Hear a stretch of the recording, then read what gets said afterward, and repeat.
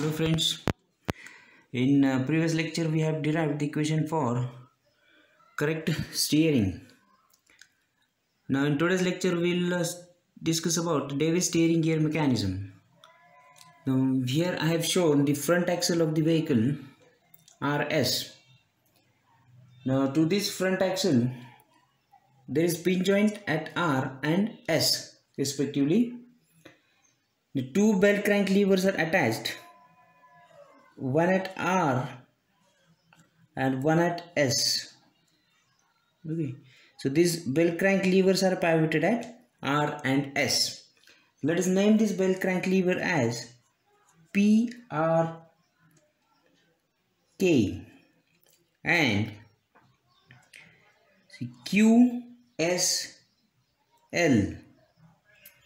So KRP is a bell crank lever pivoted at point R and LSQ is the bell crank lever pivoted at pin joint S of the front axle of the vehicle. Okay, now on this bell crank lever there are two sliders. Say slider A on left hand bell crank lever, which is connected to slider B on right hand side bell crank lever using a track arm. This track arm AB is constrained to remain horizontal during all the steering conditions. So I am showing a horizontal guide for track arm AB. So track arm AB is constrained to remain horizontal in all the positions of steering. So this is a Davis steering gear mechanism. Now for the fundamental equation of correct steering, we have seen that cot of phi minus cot of theta equals to W by L, where theta is the angle turned by inner wheel and phi is the angle turned by outer wheel, whereas W is the width of the vehicle frame and L is the wheel base or the distance between front axle and rear axle. Now we will find out the geometrical condition for Davis steering gear mechanism such that the mechanism satisfies fundamental equation of correct steering. So for that I will draw the mechanism again. Okay, say this is track arm AB, which is pivoted at points R and S of the front axle. Okay, this is point A and this is point B of the track arm, which is constrained to remain horizontal for all the steering conditions.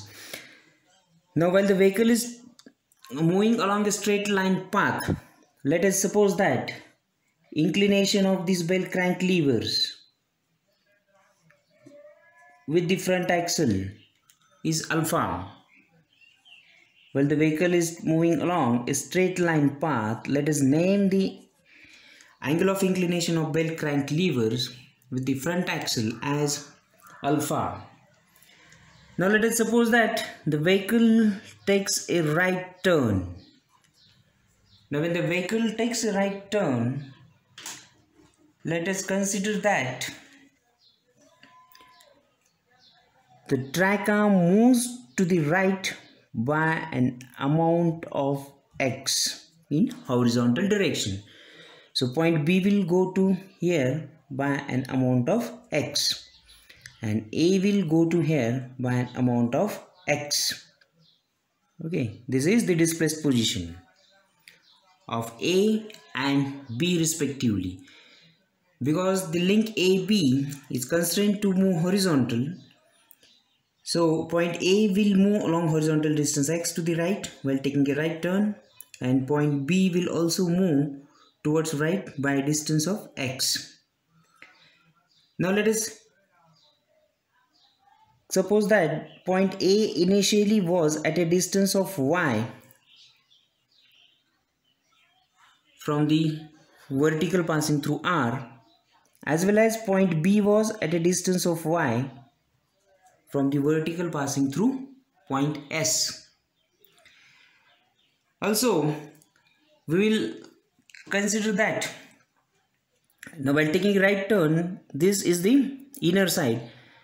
We'll suppose that the inner wheel has turned through an angle of theta degrees and outer wheel has turned through an angle of phi degrees from the original position, from its mean position.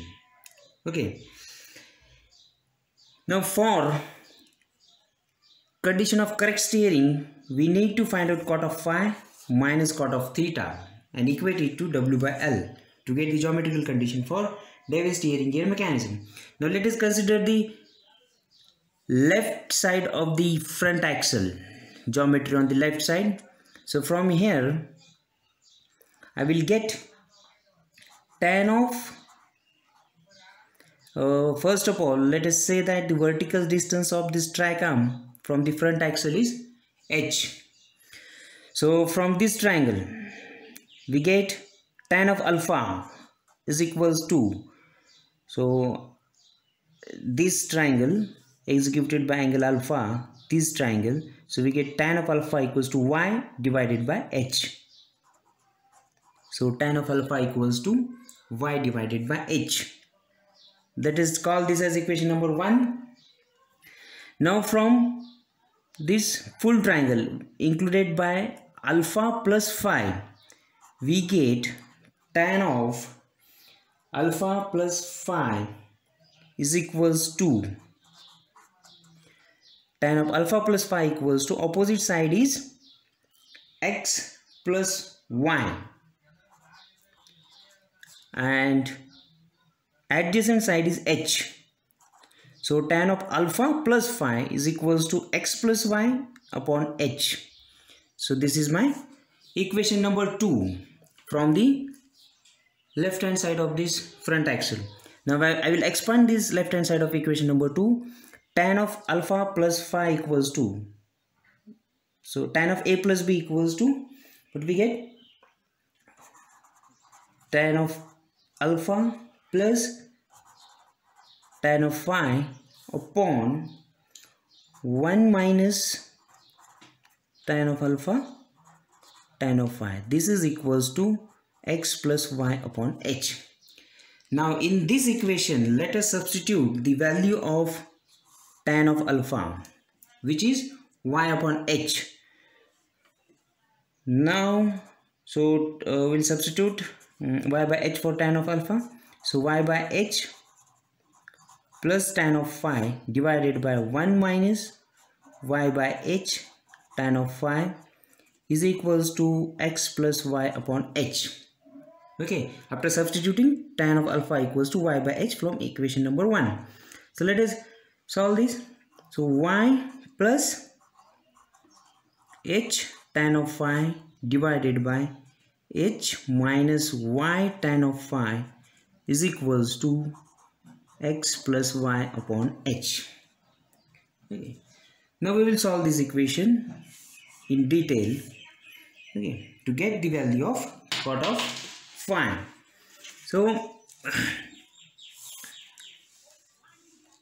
I will take new page. So the equation becomes now h into y plus h tan of phi is equals to x plus y into h minus y tan of phi. Okay, after expanding, so h into y plus h square into tan of phi is equals to x into h minus xy tan of phi plus y into h minus y square tan of phi. Okay, now I will take tan of phi to one side. Let us take tan of phi to left hand side. So h square tan of phi plus xy tan of phi, this will come to this side, plus y square tan of phi is equals to, so what remains to the right hand side is yh plus xh, and this will come to the right and will become minus yh. So this gets cancelled.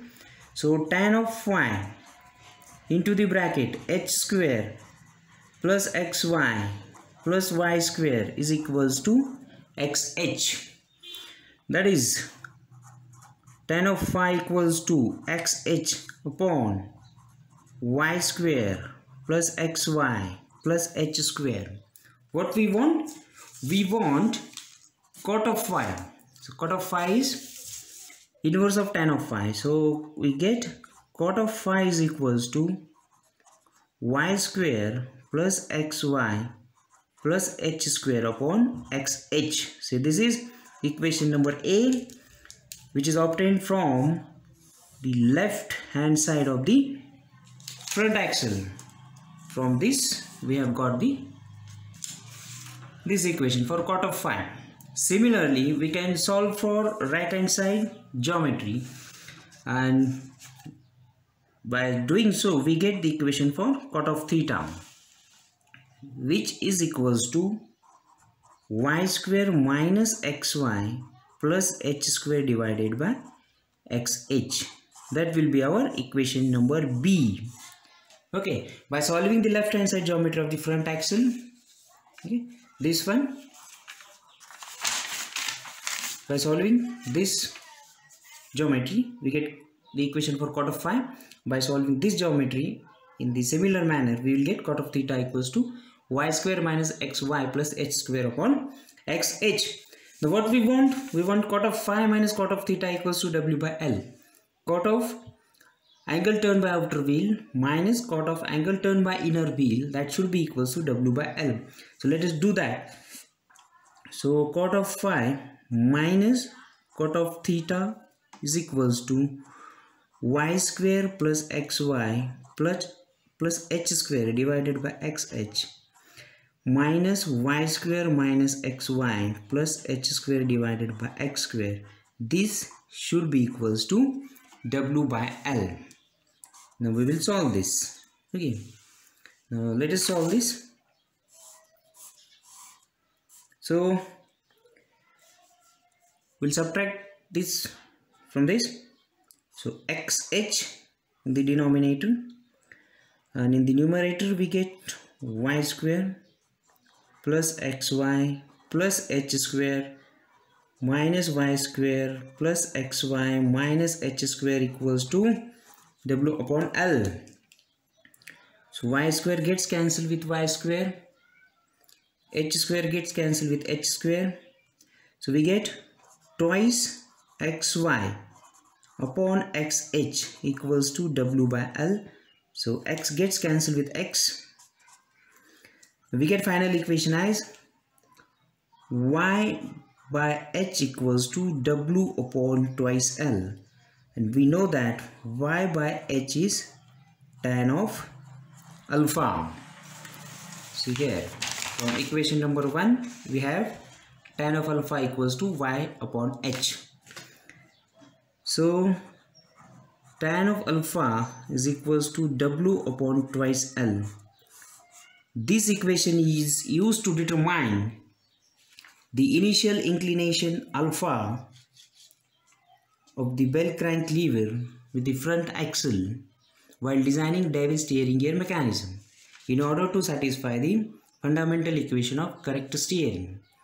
So for Davis we get tan of alpha equals to w upon twice L, where w is the width of the vehicle frame and L is the wheelbase.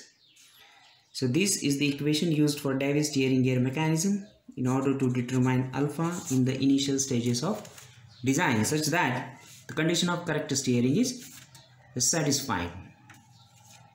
Now Davis steering gear mechanism satisfies the fundamental equation of correct steering at all the positions of steering. Still it is not used because of the presence of sliding pairs. Because of the presence of sliding pairs, Davis experiences more amount of wear and tear due to friction between sliding pairs. In the next lecture we will discuss about Ackermann steering gear mechanism. Thank you.